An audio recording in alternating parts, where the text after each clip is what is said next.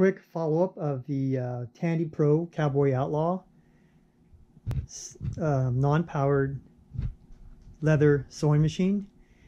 I want to follow up, and I was referring to Ryan Neal as a Neal, but it's Ryan Neal with Cowboy Outlaw.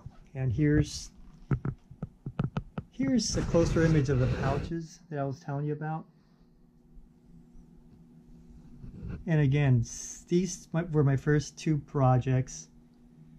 Really happy with the stitching. I hope the camera can get that. Some quick samples that I was just messing around with. Different thicknesses, different textures.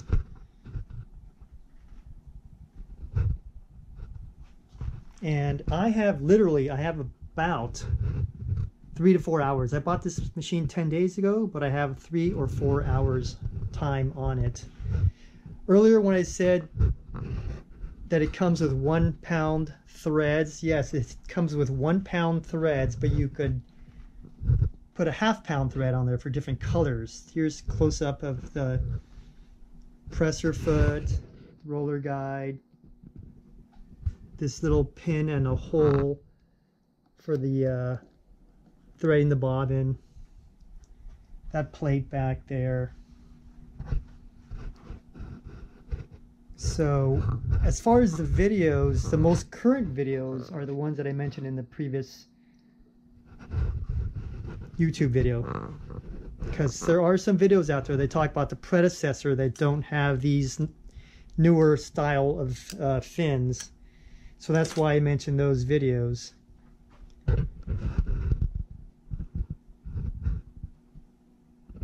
And again, I just got cut off on the last video, but basically I wanted to mention that Ryan Neal was very helpful. Before I bought the machine, I asked him all kinds of questions on it. I was skeptical, and he walked me through it. There was a little frustration process, but he basically walked me through it. Do not give up on this machine. It's a beautiful machine. I'm extremely happy with it. I have not had to mess with these tension knobs once he walked me through the correct tension. So it's not like you have to adjust these tensions. I'm sewing different thicknesses of leather with the same tension. I'm not sure if the camera will capture this, but real simple. Lift up the presser foot. You can practice different depths.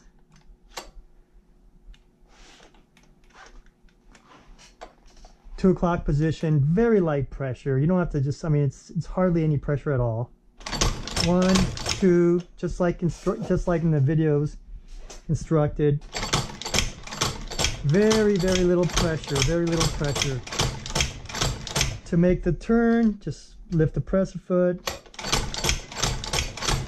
Make the turn, lift the presser foot. Lift the turn, make a turn. Lift the presser foot, and that's it. I'm not as focused because I'm videotaping, but when you concentrate on what you're doing here, just flip the thing around, line up the hole,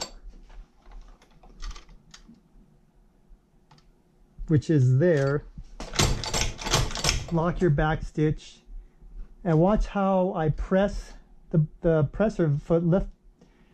And I rock back and forth, just like he said in the video, okay? And there's a stitch. And again, this happened because I was not focused on the cycling the machine. When you get comfortable, when you get used to this, you cycle the machine very smoothly. Something like this right here never happens, hardly ever happens. It's just only because I'm videotaping and I'm not really focused, but it's just a little practice on the machine, and this is a follow-up. As far as lifting the string from the bobbin, it is so simple. Basically, cycle once and pick up the thread, and there it is. There it is. Cycle once, pick up the thread. Put both the threads behind the presser foot, and it's that simple. It's real easy to use. Here you can tell I was practicing like where to start the stitches. Here it was I started too soon. Just practice. Anyhow, that's my final those are my final thoughts about this machine. I'm extremely happy with it. I hope this helps for anybody to make any kinds of decisions on this particular leather sewing machine, Tanny Pro Cowboy Outlaw.